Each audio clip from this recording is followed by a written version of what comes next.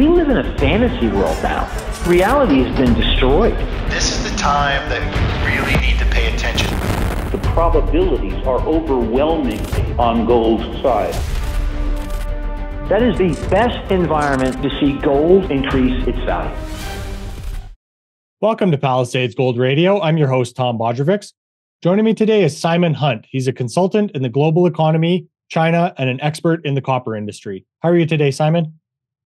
Good. Thank you very much. It's 8 o'clock in the morning here in Bangkok, where I'm staying at this wonderful hotel called the Athene. I'm here on a working holiday as I'm based in Dubai. It's always an interesting kind of scheduling issue to speak with you. It's 7 p.m. where I am, so I guess I'm speaking to you from yesterday for you. Simon, I had a good night's sleep. Perfect. That's all anybody can ask for in these times here. Yeah. You know, Simon, it's always interesting to speak with you because, you know, you really tie in the interactions of, let's say, war, interest rates, global money supply, and how all of that really affects global business and really the barometer for the world economy, which is the copper market. So I'd like to start by talking a little bit about how you separate the next eras in copper's demand picture. And as we'll get to how that relates to the world and how it really acts, as I said, for the barometer of the world in terms of economics, geopolitical relations, and currencies here. So how do you separate out the next eras in copper's demand? That is a huge question, because to answer it, I have to talk about the global economy, domestic politics, geopolitics, wars, and the development of the alternative global structure to the one that has existed since World War II. So where do you want me to start? Well, why don't we start by separating it out into each of these, as I'm calling them, eras. So let's say the immediate term, and then we can kind of talk about all the details that you bring up within that, yeah. And then we'll move on to the next one. The background to copper consumption at the moment is that physical consumption is very weak and will get weaker. This is because the global economy, if it's not already in recession, will be in recession over the summer months. In America, the various PMIs and the manufacturing sector are clearly in recession. What you're also seeing is that savings are falling, and the market seems to be propped up by the reported continued high level of employment. The problem with the employment data is which ones do you use? Everybody, including the Fed, quotes the establishment survey. And the establishment survey's got two weak points. The first is that it does not take into account temporary workers. And secondly, according to the BLS, the responses to their surveys have been falling. So what is the reliability? Mm-hmm. So we had, and I can't remember the exact number, but for the last month, the establishment survey had a fall in something like 380,000, whereas the household survey had an increase of 310,000. What one also has to remember is the corporate response that occurs at tipping points in an economy. Their first reaction is not to fire workers, but to cut working hours. And you can see that from the decline that has been taking place in the weekly hours worked. It's not until recession is actually upon you that corporates start firing. So we will see that over the summer months, and I think that will be a shock to a lot of people. So that's much more of a leading indicator. Yeah. Then we have to look at, Europe is in a political mess. Business is falling rapidly. Germany, in reality, is in recession. The Bundesbank is saying, stop, we can't continue to finance everybody. In America, I should have mentioned, the money supply data continues to fall.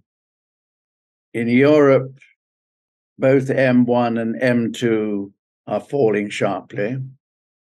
Globally, the data that we get from Simon Ward in London, real M1 is plummeting.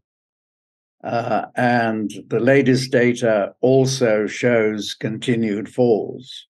So you can expect the global economy to continue to weaken in recession through into the fourth quarter.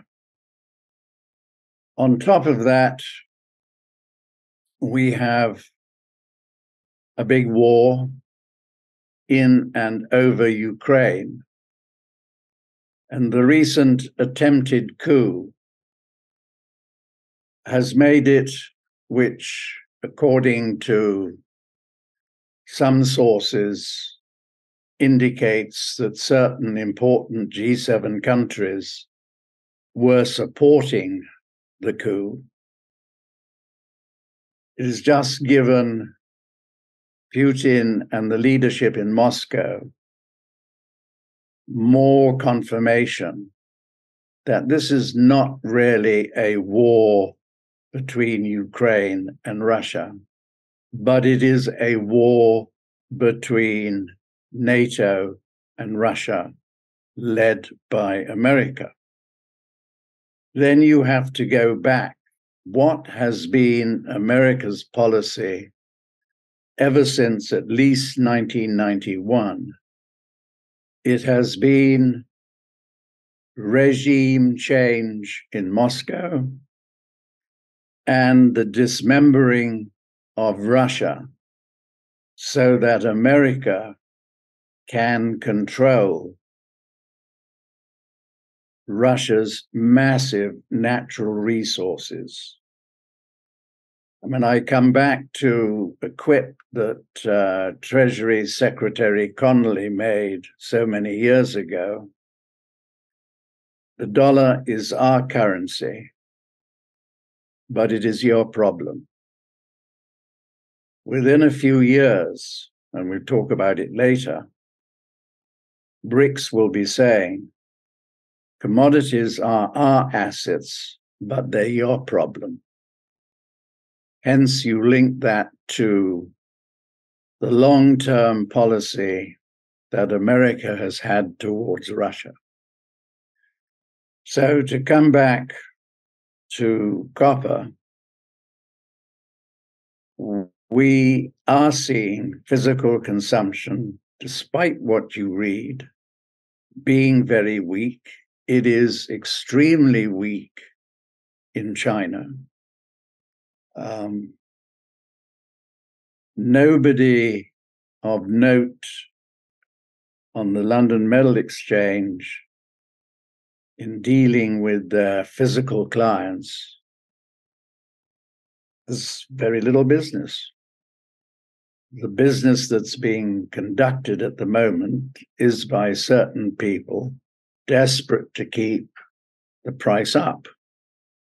And in the immediate future, like the next few weeks, stroke month, we may well see copper prices popping up. But that's just a very, very short-term trading point, because by the time we get into the fourth quarter, given what's happening to business generally, and that by the time we get into the fourth quarter, people will have woken up to the fact that since the attempted coup, the leadership in Moscow will have taken off the kid gloves, and this is real war. And the real war will impact households and businesses much more directly than it is now. And In the first Russia? In Russia? Ah, In Russia? no, the world. Okay. No. In contrast, the Russian economy is actually doing pretty well, despite what you read from my friends in Moscow. But what this is going to do, which will affect copper prices, is going to cause, a massive correction in global equity markets. I mean, for instance, we have a fall in the S&P 500 by somewhere around 35% by the time we get into the fourth quarter, or certainly by the end of the year. It's at that point that the Fed and other G7 central banks, faced with recession and a much more direct war, will be forced to turn the credit taps full on. So inflation has remained sticky for one very simple reason, that between 2015 and 2022, and I forget the exact figure, but there was something like $250 trillion globally flushed into the global system by central banks in excess of the value of global GDP. That money has had to find a home somewhere. So now we will get central banks, in order to probably save the system, and with an election coming up in 2024 in America and other countries, they will flush the system once again.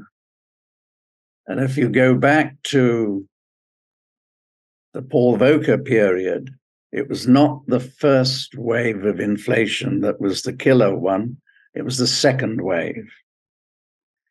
And this is what we will have in 2024 and 2025.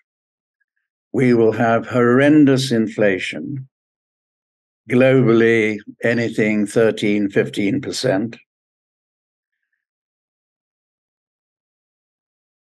You will have a rapidly falling dollar. In fact, by the mid to late 2020s, we have the DXY virtually halving in value. So we get an inflation of commodity prices, exasperated by oil prices probably going to 150 in 2024, caused by supply disruptions. I mean, one consequence of the attempted coup, I'm sure, is that Russia will stop oil excess oil going to China and India that then found its way in different products into the rest of the world. That will be stopped. So you'll have oil prices rising sharply.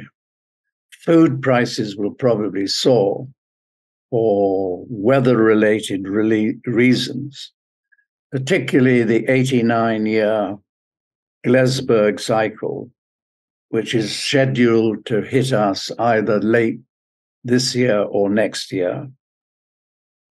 And if you remember, it caused the Midwest Dust Bowl decade of the 1930s. I mean, it's massive. Mm-hmm. So what happens then? So that leads us into phase 2 of the copper cycle, long-term copper cycle, because you'll get prices rising from the bottom fourth quarter of this year of 6,500 odd to 14,000 odd in early 2025. But what then happens to the global economy? It's highly leveraged. I mean, ridiculously so. And the long end of the yield curve, central banks cannot control. So we will probably see 10-year treasuries yielding somewhere between 10 and 13% into early 2025. Well, we saw what 3%, a rise to 3% did to the banking system. So basically, this is going to cause, in probability, a depression, certainly a deep recession, in which copper consumption collapses, prices collapse, and we're probably not going to see real recovery. You'll get moments of ups and downs, but no real recovery in consumption and copper prices until the early 2030s. That's the forecast that Neil Howe has, which fits our scenario in his fourth turning. And it's only then that we get into the real bull market, where global growth it's a period when countries can live together, peace prevails, you've got all the nasty stuff out of politicians and countries' systems. So global growth reverts back to the average that we've seen since 1900 of 4% a year. And that corresponds to what copper consumption has done, 4% a year trend growth since 1900. Mm-hmm. So there's your bull market. But we've got to have patience before we get there. So it's basically, one, it's a trader's market, and two, the important point is for not just for copper producers and consumers, but corporations. You've only now got a short period in which to make your contingency plans for what is coming soon. So, Simon, there's a million threads to pull on there. So why don't we go back to talking a little bit about the job data in the US that you started with. You started one of your recent letters with the quote that says, over the last 12 months, the budget deficit has been 8% of GDP, 6% less student loans, while the unemployment rate has averaged 3.6%. Historically, this low unemployment rate is associated with a balanced budget. And that was said by Jason Furman, former chairman of the Council of Economic Advisors. So, how do these job losses snowball into the fiscal situation in the US?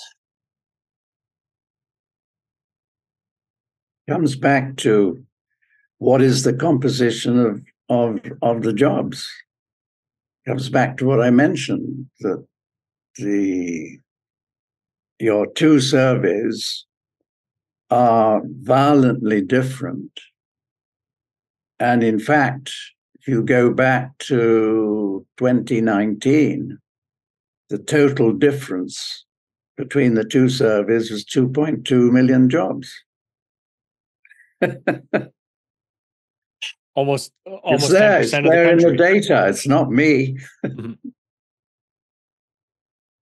So Simon, what effect do you think that ultimately has on the US Treasury market?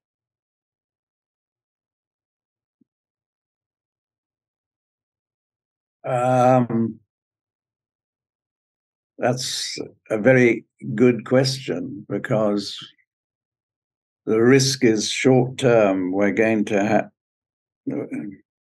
well, basically, it means that Treasury yields will fall, and probably fall quite dramatically, which will take us into the autumn of this year. But thereafter, you're going to see rates rising quite sharply. One issue is that the deficits, the US government deficit, will increase, and probably sharply, because the real level of employment will then be focused into the market. The deficit rises. You will have a point where the Treasury market might actually become dysfunctional. Another reason why the Fed will have to pump cash into the system. Do you allow the government market to become dysfunctional? No. So you will see in the autumn this complete change in policy, which, as I said, leads into the second wave of inflation. For the Fed, that's down the road. We can meet those problems when they arise, but we have to face the immediate issue. So Simon, when I think about the Treasury market and the bond market, and you think about the interplay that has on the rest of the world, let's just take China, for example, how they hold so many billions of dollars worth of US treasuries. If there arises a time where the US Treasury market really, becomes this place where countries are trying to dump their treasuries, and or the dollars that you're getting for those treasuries become much less valuable, how do you think a country like China approaches that situation of trying to unload those treasuries, A, while they're still worth something, but B, without really, in a way, shooting themselves in the foot and not trying to cause more of a conflict? I'm smiling because Chinese leaders are very long-term planners. Mm-hmm. I think it's probable, from my sources, that some years ago, some years ago, China hedged its treasury holdings with the US banks. So, again, to repeat the quip of Treasury Secretary Connolly, sorry, mate, the problem is yours. I think what China has been doing, at least since 2015, has been switching holding paper currencies into financing physical assets, such as the BRI.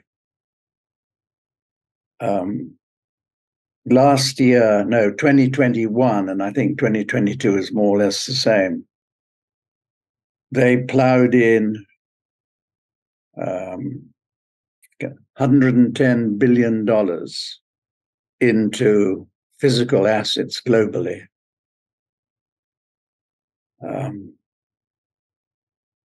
And then if you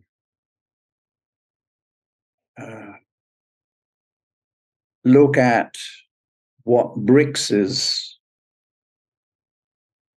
probably going to do, with all these informed rumors that arising out of the BRICS summit meeting in August, late August this year, will be a gold-backed currency. Whether that is a new BRICS currency or whether it's the renminbi convertible into gold is an open question. But the interesting point is that today you can actually hedge the renminbi by buying gold on the Shanghai Gold Exchange.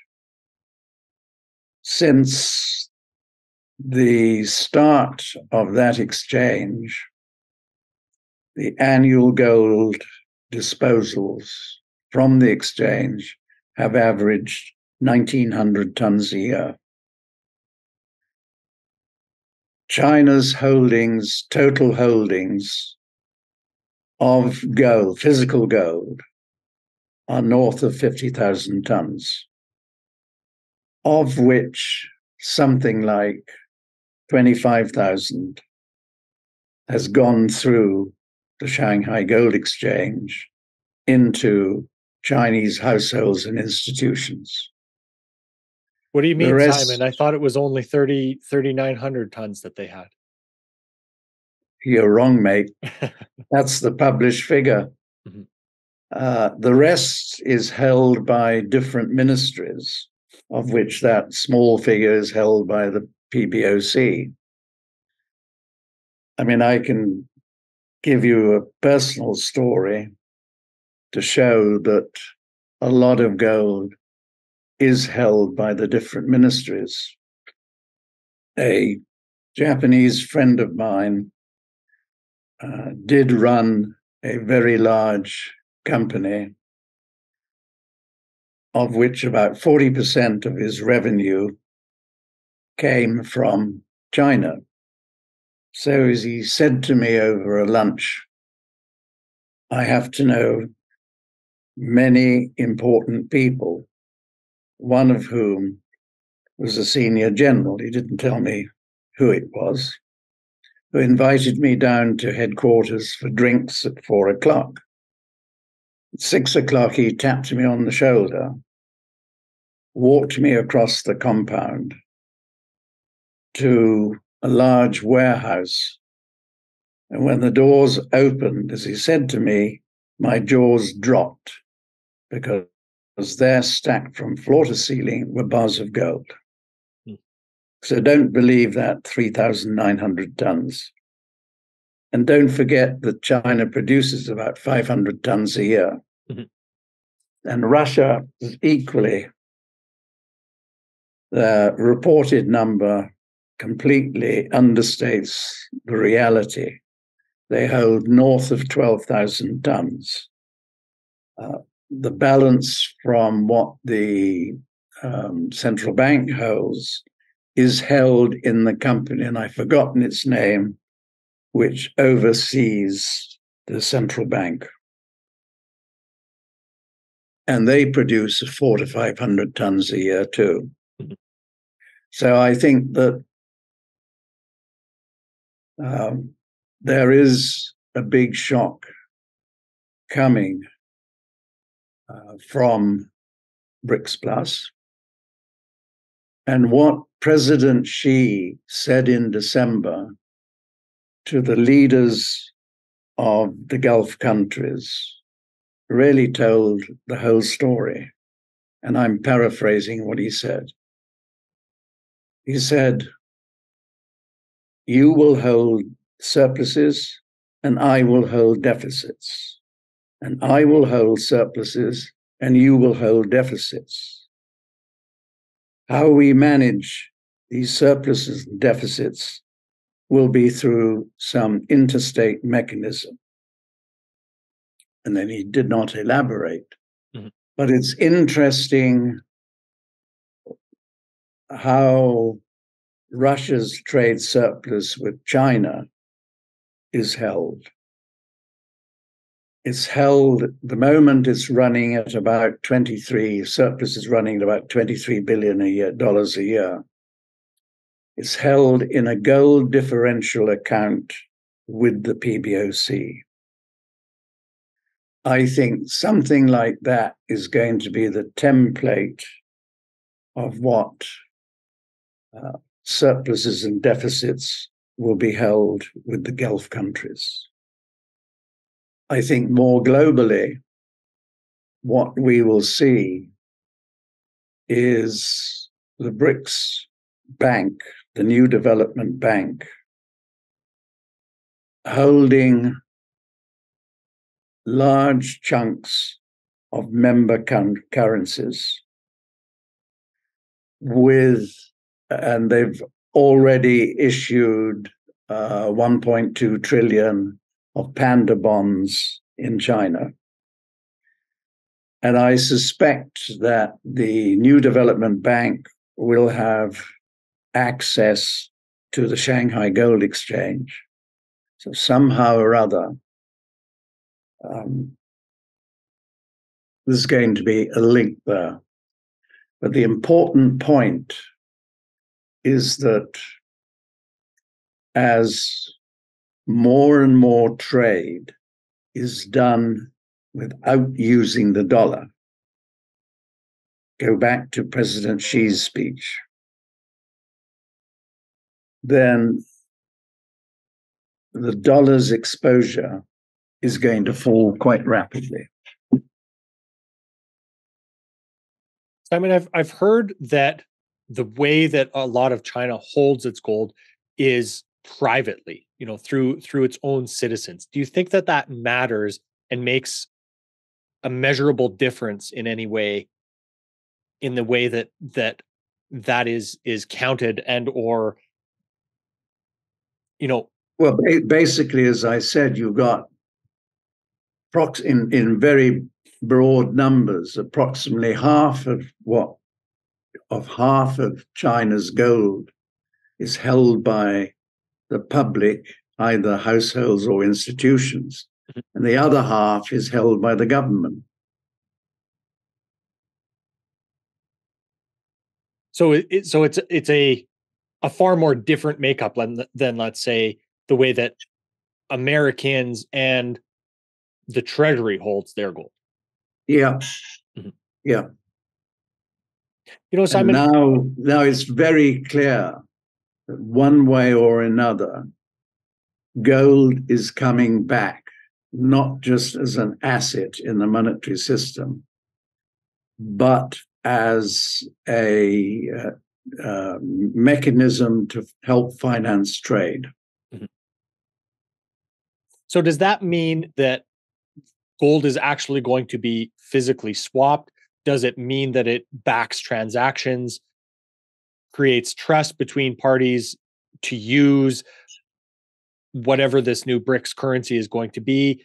How do you see that actually being facilitated? Absolutely. Definitely.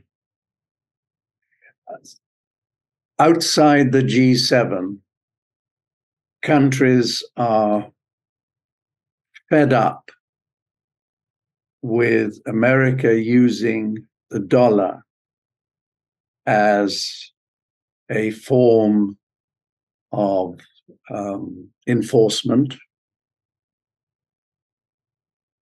And when they look at what is happening in America, almost civil war, why do we, they ask, why do we need to hold dollars? And when they look at, and I can give you a copper example, since 1980, copper prices have risen by 4.5 times and costs by 3.5 times. Since 1980, in gold terms, or in grams of gold, copper prices have risen by 48% and costs by 13%. So what have the copper producers received in return? $1 that today is worth 25 cents. So really, their profits have been illusionary. And now they see the prospect of a gold-backed currency, so our profits can become real. And I think within 3 to 5 years, most commodity producers in Africa and in South America will have joined BRICS. The other point on this to note is that under one of the options laid out by the Russian economist who is in charge of developing the new currency, in an interview, he actually said, any existing member of BRICS or new member coming in will not be debarred should they default on their loans to the Western system. Mm-hmm. I mean, that's a blessing for those countries like Zambia, DRC, and all the others. Whose problem is it going to be then? Should we coin that the opposite phrase of "our commodities, your problem" to Simon Hunt? Well, well, you can, yes, because I've actually said that. We'll make sure we attribute it to you. I've been known to say. So yeah, you know, Simon, it's accurate. It makes sense considering the way that you have laid this out. You know, it is, let's say, a return to the idea that commodities are a very important part of how the world needs to move forward, and, you know, making a system that seems beneficial by all that need to be involved in it, whether that is commodity producer and or consumer. And think who will have the resources to purchase the best assets when the world is in a really tough situation between 25 and the early 2030s. Those companies that have been planning for this basically Chinese, and maybe Russia too. Well, it seems that they have been, extremely linked, and in a lot of ways, it seems like they have a far more longer term view than much of the G7 yeah, and the West. They are long-term planners. Mhm. The West plans maximum 4 years. Mhm. Simon, much ado was made about China's reopening here at the beginning of this year. Do you think that much of that economic benefit to the rest of the world, within even the commodity space, with the energy space, do you think that much of that economic benefit was tempered to the rest of the world because of how they have changed their export destinations and where they are now sourcing their input materials? Well, China's economy is going to remain weak for the rest of this year. There was the initial splurge in the first quarter, but no longer. Households are saving. You can see it in the increase in deposit rates and in their savings rates. And talk to my Chinese friends, they're just being very careful. And they see the high level of unemployment amongst the young, 16 to 24-year-olds, well over 20%. Families have to support them. You've got the demographics where in 2010, approximately, you had 4 workers for every retiree. At the time you get into 2040, it's less than 2. So households are not spending. Private businesses are not investing. One reason being that they can see that China is laying out contingency plans in case there is a war. Now, through a friend, just to give you the illustration, his factory produces solar panels, and the message came out that part of his factory is being reprocessed to produce components for the military. Mm-hmm. With the comment, this was not just him, it's every factory that can be reprocessed in his region. That's a pretty fair illustration that actually it's probably across the country, confirming what we've been understanding, that contingency plans are being laid out. And then another interesting anecdotal story as to why physical demand is not as strong as it's being made out to be, is that another friend did a video from a drone that showed a huge stockpile of unsold EV cars. So when I asked him, "You've seen the video, about how many?" He said, "My guess is something around 500,000. So you then put the story together. The government buys the surpluses from the EV makers, put license plates on them, so they then go into the reporting system as sales, and then warehouses them in the open somewhere. My question is, are they doing that with other goods?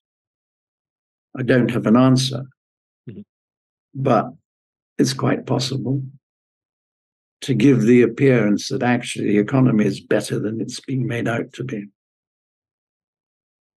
Well, isn't that part of, in a lot of ways their playbook where they built these ghost cities that a lot of people are familiar with? Well, a lot of those ghost cities, if we go back when there was a big property boom, actually got filled up. But what you're seeing now is a combination of demographics,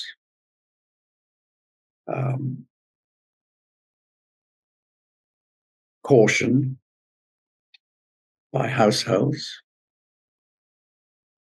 and I've forgotten the percentage, a large percentage of households own more than one property, some two, some three, in a period where people are thinking twice about spending money.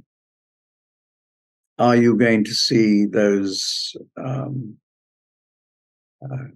households with more than one start liquidating, wanting cash? So I think that the playbook on property, yeah, you'll get some stabilization this year, deliberate, in order to prevent a systemic risk.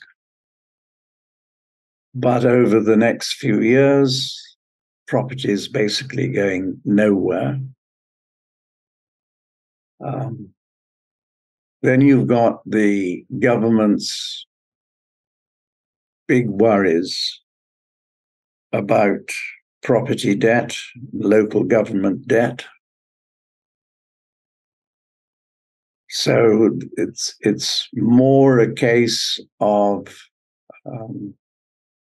containing that debt, reducing that debt, rather than fiscal spending. So a combination of global uncertainties, domestic uncertainties, has us actually having China's GDP no more than 3 to 4% growth this year, not the 5 to 6 that is being bandied around. China's going through a years of transition from high debt or from growth fueled by credit to how do we manage that credit. If my numbers are correct, since 2000, credit explosion, credit has exploded by 2,900%.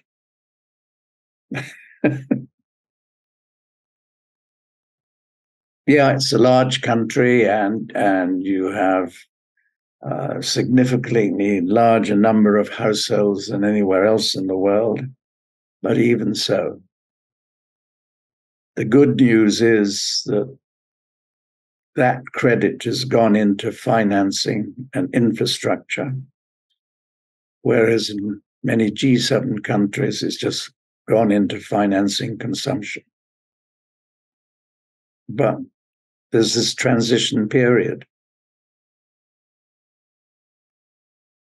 That was actually something I wanted to ask you about, Simon, was, having as many conversations as I do, I had somebody bring up the idea that China's personal debt load and domestic debt load is a problem that could really present itself. Do you see that as the same type of problem as if other countries had that type of debt load, or does the government have the ability to manipulate it in a different way to be able to handle it? Good question. They have the resources to handle it if necessary. So far as local governments are concerned, there will be no bailout unless default is inevitable. With the message given to local governments, it's time you learn to live within your means. So again, that's a negative for infrastructure projects or spending. I mean, to give a simple example was given to me by a Chinese friend. 2 senior local government executives, not in a tier 1 city, have had their wages cut by 50%, 50. But think that across the board. It won't be just senior executives, be everybody. Mm-hmm. What does that mean for consumption? I mean, I have a friend traveling in Western China at the moment and went into a shopping mall. Nobody there. Literally nobody there. I guess that kind of flies in the face of the narrative that has been portrayed that China is transitioning to more of a consumer economy then at this point. Yeah, but it's going to take time. Mm-hmm. The answer is yes, but it's not going to happen overnight. Mm-hmm. You know, Simon, one of the other pieces that I really wanted to get to here was something that you've brought up a couple times, which is the demographic problem. Is China, you know, you brought up that there was 4 workers for every one. Was in it 2010, senior? And we'll be down to by 2045 1.6. Mm-hmm. So is China one of the only countries facing a demographic problem like that, or are there other countries around the world that you see facing that as well? Most countries, most G7 countries have it. Mm-hmm. And the worst of the G7 countries is Germany. So what do their demographics look like? Do you have any numbers on that? You mentioned a name called Peter before we started the recording. Mm-hmm. He's basically saying that this is Germany's last decade as a power country because there are not enough babies being born to replace those who will be retiring or dying. Mm-hmm. So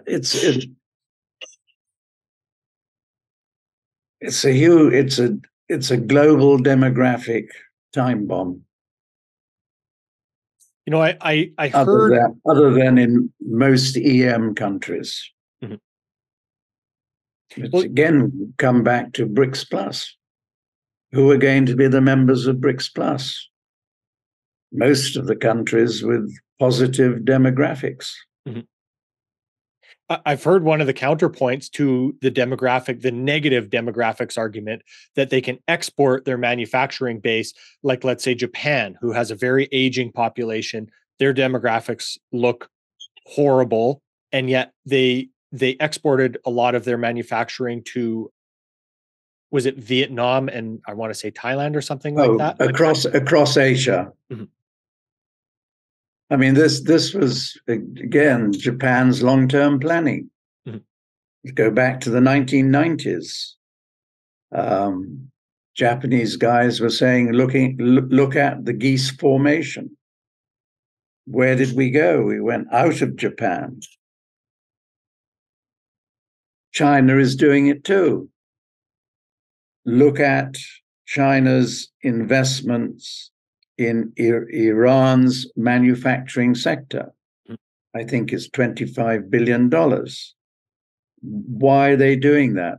They're setting up their own factories, their own SOEs, and that then becomes their exporting base, energy plus low-priced labor.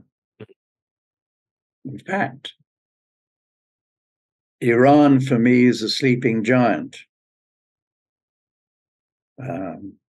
You've got this massive investment coming in from China, from Russia, from Saudi Arabia, UAE, and you're already starting to see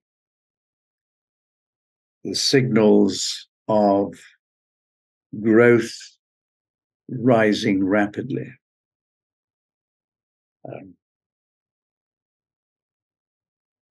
Copper consumption, that will include copper consumption. Which is interesting to think about because of how developed of a country that used to be. You mean Iran? Mm-hmm. Yeah. Oh, yeah. Go back to the early 1980s when an English mining house called Selection Trust, that no longer exists, bought into the Sar Chesma mine in Iran, with all the rumors going around. This was the start of a major resource development. What's happening now? China is investing $25 billion.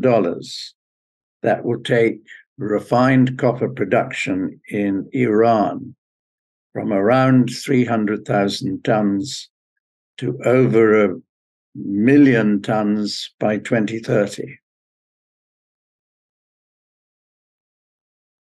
And is that the way that they mine it and or refine it? Like, where is that investment going? First of all, obviously conducting detailed development research. Okay. So and it's then help having develop their resources. Having done that, then, which is obviously, I suspect, was with the help of Chinese geologists. So then you get on to the next stage, developing it. Mm-hmm. You know, going back to our conversation before we hit record here today, Simon, you brought up the idea that there is going to be a lot of substitution that is lost to other materials like aluminum. So can you help, paint that picture a little bit more of how you see this cyclical, up and down demand for copper going forward, and how much, just in the medium term that we're going to lose to substitution alone? Yeah. The industry's consumption watchdog, in a recent industry meeting, actually said we've lost approximately 400,000 tons of copper in the last 3 years.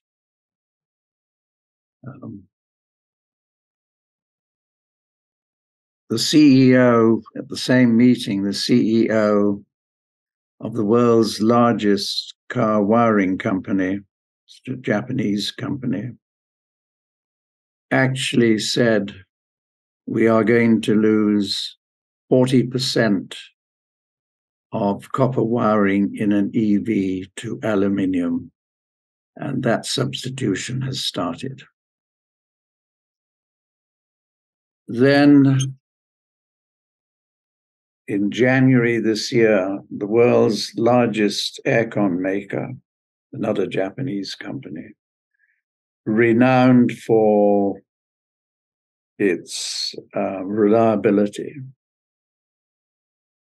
after 20 years of research, have turned all their copper tubing into aluminium. Now, aircons is a very competitive market. So you will find that other aircon makers will be forced to follow suit. Cost, price. That market is around 2.2 million tons of copper a year. So if you use the template of the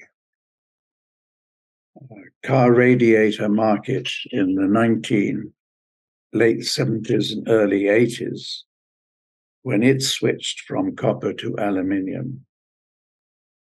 So then we can probably see 80% of the market being lost of aircon tubing to aluminium, which would mean, in round numbers, a loss of something like 400,000 tons a year.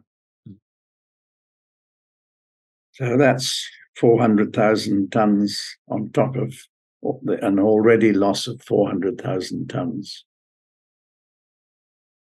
And then in the grid system, the last mile is starting to be lost to aluminium. And in some cases, even into the junction boxes in the buildings. So, these are developments that don't happen overnight, but they then reach a point when, wow. So, then you get all the usual substitution effects of switching from high copper alloys to low copper alloys, improved designs that reduce the copper content. And we're in that age, redesigning things. Mm-hmm. Just a more efficient use of a very important material. Absolutely, yeah. Mm-hmm. Simon, one of the other pieces that I would be remiss to not ask you about that you brought up at the start, and it's I know we've kind of jumped around all over the place here, and I'm sure it's kind of a bit of an my fault. No, well, in the introductory piece that you asked me to give you. Yeah, absolutely. And in my quest to try not to interrupt, it makes for a little bit more of an ADD conversation to listen to. But I want to make sure we cover all these points here.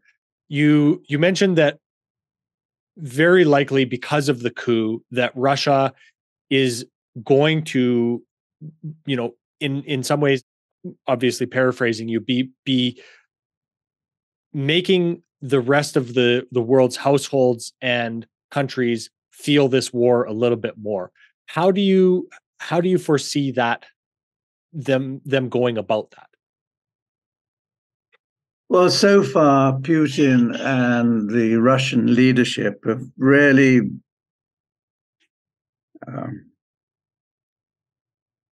been